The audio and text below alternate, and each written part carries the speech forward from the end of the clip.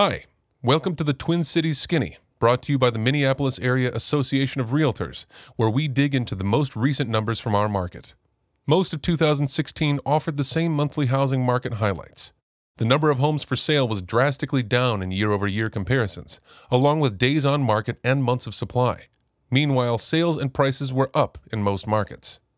Unemployment rates were low, wages improved, and as the year waned, we completed a contentious presidential election and saw mortgage rates increase, neither of which are expected to have a negative impact on real estate in 2017. Pending sales decreased 6.5% from December 2015 to 2,976 for the month. Closed sales increased 2.6% from December 2015 to 4,067 for the month. Sales performed well in year-over-year comparison, right through to the end of the year. This bodes well for the start of 2017. The number of homes for sale was down compared to this time last year. Inventory levels market-wide decreased 26.3% to 8,197 units.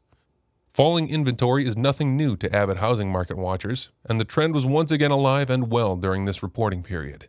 Prices were up compared to last year at this time.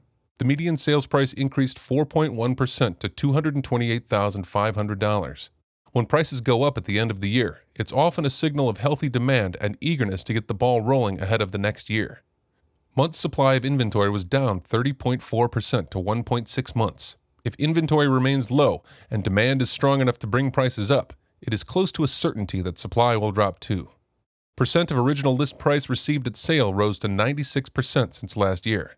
The overwhelming feeling about prospects in residential real estate for the immediate future is optimism. Real estate professionals across the nation are expressing that they are as busy as ever.